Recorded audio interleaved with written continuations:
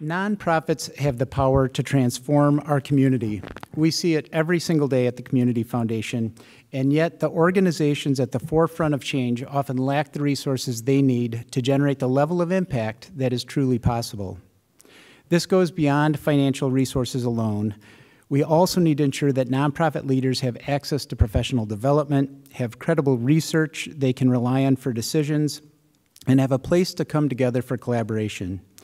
Madison Community Foundation has been examining this issue for several years. In 2022, after a 2-year study involving 80 nonprofits, the Community Foundation and UW Extension authored a report called Toward a Stronger Nonprofit Sector, which described the need for capacity building resources among nonprofits. The outcome of this study further underscored what we knew through our interaction with hundreds of nonprofits annually. It's not always about needing more money. That helps, but sometimes it's about strengthening a skill set or having access to good information or gaining experience on a particular topic or having colleagues to brainstorm with. And last year at this event, you said the same thing. We invited guests to answer 3 questions last year. The first was, what word comes to mind when you think of the Community Foundation? We had something like 270 responses. 98% of the responses said one of 4 things: trust, philanthropy, local, and grants. We're honored and appreciate the way you describe the Community Foundation and feel like you know us well. The second question was, what should our community's top priority be? The number 1 answer, without a close second, was diversity, equity, and inclusion. We're holding that more tightly as these efforts come under attack nationally. And finally,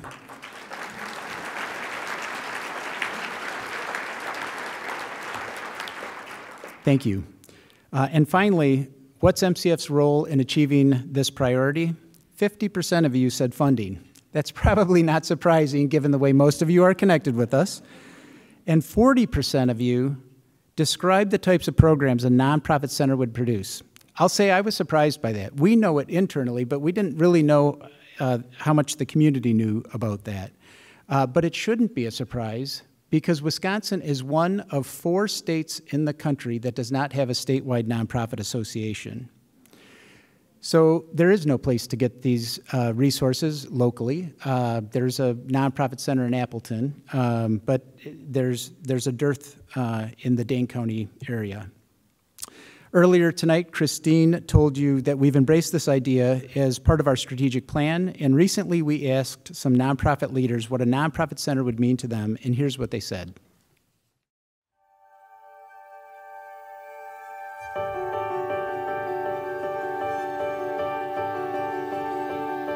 We've talked about it for years. Why don't we have that type of resource center?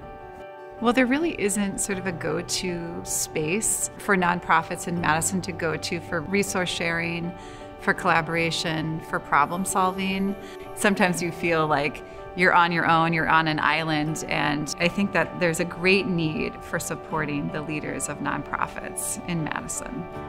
The Nonprofit Resource Center is a project that's long overdue.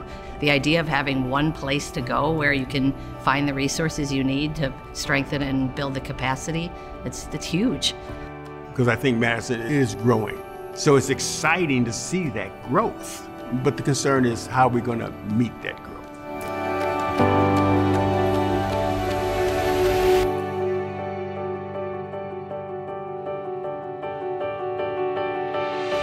Oh my goodness, a nonprofit resource center. It would strengthen our community. It would strengthen those organizations in a way that they hadn't seen before.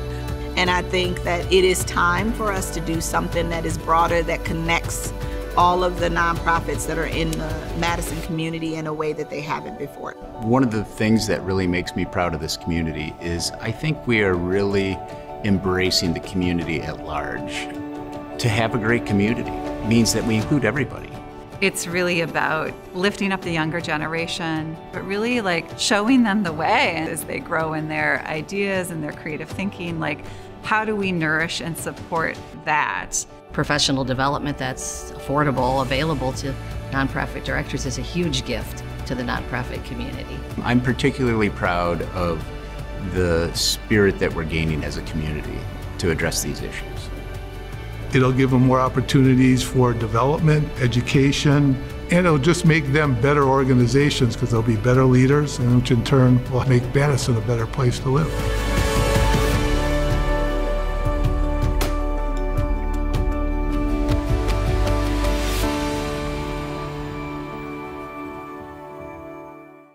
I want to thank all the leaders in the video who took the time to talk with us about the need for a nonprofit center. And that's just a small sample of the kinds of conversations our community impact team have every day with leaders throughout Dane County. The need for a nonprofit center is clear, and it's long overdue. As we've developed our business plan, we've talked with many highly respected institutions that also have the very best interests of Madison, Dane County, and the region at heart. Frankly, in part, we were looking for someone we could fund who could lead the development of a center. But in the end, over the past couple of years, they were looking back to the Community Foundation to do it. I want to offer our sincere thanks for the insights we gained in conversations with the Center for Community and Nonprofit Studies at UW-Madison, the Wisconsin Philanthropy Network, United Way of Dane County, UW Extension, Madison College, and the UW Center for Educational Research, among many. We've also spent a heck of a lot of time talking with nonprofit centers across the country, hearing their stories, gathering their advice, and learning about their successes and challenges. We don't have to reinvent the wheel here. You won't be surprised to learn that the #1 challenge is fundraising. Staff hired to develop programming spend time fundraising instead, and that puts them in competition with the nonprofits. That puts them in competition with the nonprofits they're trying to serve. We want to avoid that by endowing the center. All of these conversations have been extraordinarily helpful in shaping a model for Madison. Building the capacity of nonprofits connects us to our final story for the evening. Bob and Irwin Goodman understood the power of the nonprofit community to transform Madison. They started their foundation in the 1960s, and since their passings in 2009 and 2010, their foundation, wait for it, has given $67 million in 153 grants to 88 organizations.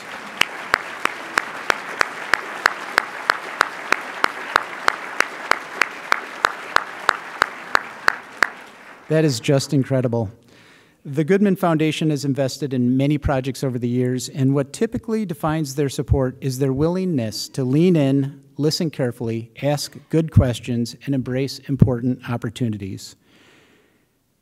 They have a history of catalyzing projects, often before those projects become obvious to the rest of us or popular. For example, the Goodman Pool, and of course, Madison College's Goodman South Campus. When the debate was about the location of a building, they listened carefully to Dr. Jack Daniels talking about outcomes, and then they ended the debate with a catalytic gift. MCF is proud to have funded many projects alongside the Goodman Foundation, and we're honored to share the extraordinary legacy of these two generous brothers and the foundation they created in the following video. It is hard to look around Madison and not see something that has been touched by the generosity of Bob and Irwin Goodman. Although Bob and Irwin are no longer with us, their unwavering dedication to Madison lives on. If you're going to try to find individuals who had an impact on the city over the past half century and more, on any short list would be Irwin and Bob Goodman.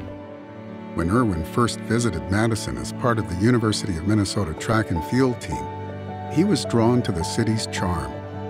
After graduating, he moved to Madison and eventually took charge of his family's jewelry store on State Street. He was soon joined by his brother, Bob, also a skilled athlete with a passion for sports and health. When he graduated, he moved down here. He began working there, and by 1939, he was running the store. And Irwin was the back of the shop guy. He did the books, took care of business. Bob, very much in keeping with his personality, was the front of the shop guy. He would, very gregarious, and as I say, they got clicking pretty quickly. Together, they owned and operated Goodman Jewelers on State Street from 1939 until 1998, marking the beginning of a legacy. defined by generosity and devotion to their newfound community. Their mother had a large impact on them. When they were young, it would have been hard to miss how committed she was to charity. You know, it was just this idea that you're part of a community and you have a responsibility to that community. Early on, much of their giving was anonymous. One of their closest friends said they were so private, and they were private. As they grew older, they began to focus on their legacy and how their contributions could help transform the city. They decided to start the foundation in the 1960s in order to facilitate their charitable giving. They looked for gifts that had an impact on ages from newborns to seniors. Come the early 90s, I think Irwin in particular was starting to think about legacy. The amounts got larger and there was a naming component to them. Their passing in 2009 and 2010 marked an end of an era, but their legacy of giving has continued through the Irwin A. and Robert D. Goodman Foundation, and their gifts have helped shape Madison for generations to come. Some of their most significant gifts included the Goodman Community Pool, the only public pool in Madison, the Goodman Community Center, the Goodman South Campus of Madison College. In addition, they provided regular support to organizations like Temple Bethel, the United Way of Dane County, and the University of Wisconsin Athletics. I think Irwin and Bob would be really proud of their gift to the Goodman Community Center. I mean, the vibrancy of the place. You walk in and there's an aura of welcoming and acceptance. I feel like we epitomize what they would want to see as of their legacy in the community. Having the name alone is synonymous with who we are. The love that they have for this community is, to me, living and breathing in the walls here. I think when I first came here, we wanted to look at who we weren't serving. South Madison really rose to the top. And that rose to the top because high level of poverty among African Americans and Latino populations. So initially what we were looking at, we would have to build Goodman South Campus in 2 phases. Then Goodman Foundation gave and gifted $10 million to us. That was huge. It was the catalyst. It was a catalyst for the change that we were looking for to do on the south side of Madison. When we opened it, we only planned on having 1,200 students. We had 2,300. And today we serve about 3,600 students. It's made a difference in the community, and look at the growth. But I think we were that catalyst, making a commitment to that area, that community of South Madison, that has actually spurred on other development within that community. But if it wasn't for the Goodman Foundation's initial $10 million gift, I doubt seriously we'd be where we are today with it. So the Goodman Foundation came in early on our capital campaign and made an absolutely transformational gift to the organization. Their significant infusion of support allowed us to build the community center. The community center is really the heartbeat of this community. It's about affordable housing, it's about community services, it's about art and culture. And the Goodman gift allowed us to really present those features of our mission and really have it all come together in this beautiful building. They loved the city of Madison and they wanted to make an impact, and it wasn't about their name on stuff, it was about the pride they had for the community and wanting to make it a better place. Through their generosity, countless people have been given the opportunity to experience a fuller life here in Madison. They did this because they considered Madison to be their family. Well, I think about their giving and I think about it as truly transformational. They have touched every corner of this community in the most positive and most transformational way. They set a wonderful example, I think, of how to do your business, how to do your philanthropy, how to live your life. Their spirit of giving and goodwill continues to uplift this community we call home.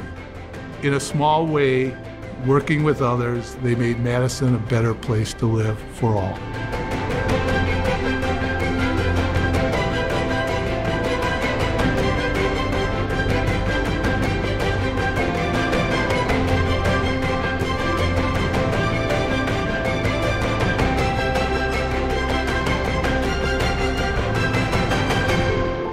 I believe if the Goodmans were still alive and they saw their impact, they would say, Irwin's favorite quote, the best exercise for the heart is to lift a child, and that's what we've done.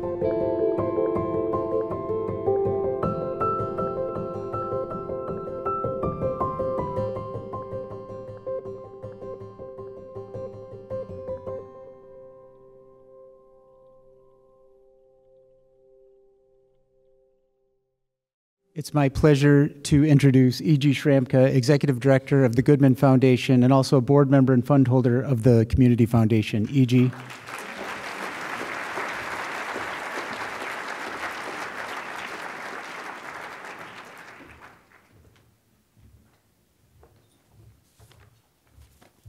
Thank you, Bob.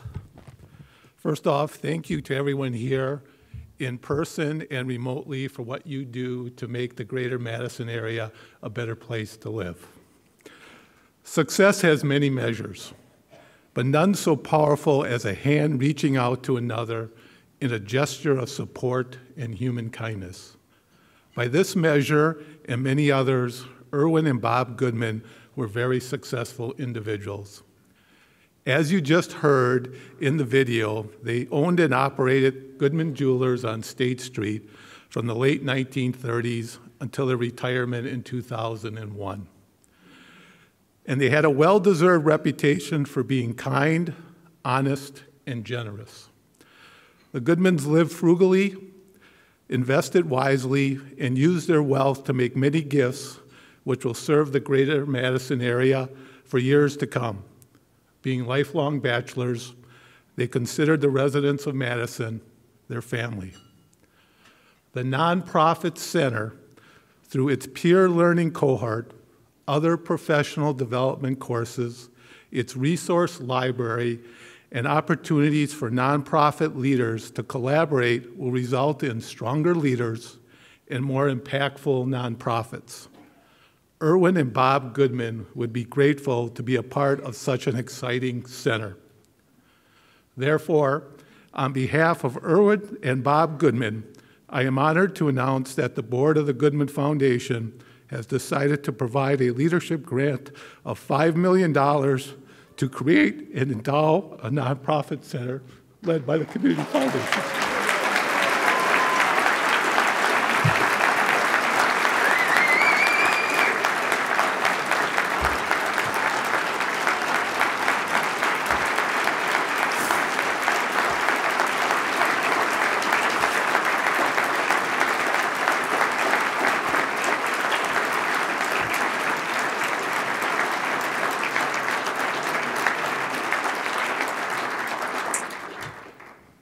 The Goodman Foundation believes creating an endowment will ensure the success of the center so it can focus its energy on quality programs and bringing a value to nonprofits. If you are looking for a way to help ensure that our nonprofit leaders and organizations have the resources they need to succeed, I encourage you to learn more. So to all the mothers, have a happy Mother's Day this weekend. Everyone else here, stay well. And remember, the best exercise for the heart is to lift a child.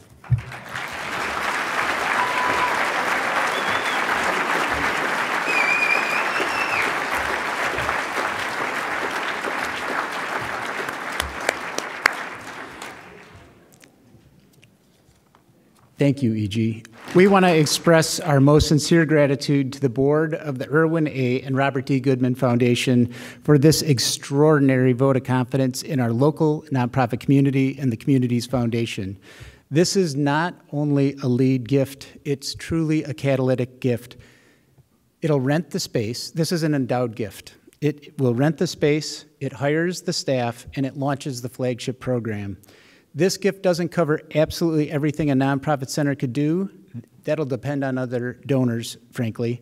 But it ends the debate and it opens the doors in 2025. We have a nonprofit center in Madison, Wisconsin, finally.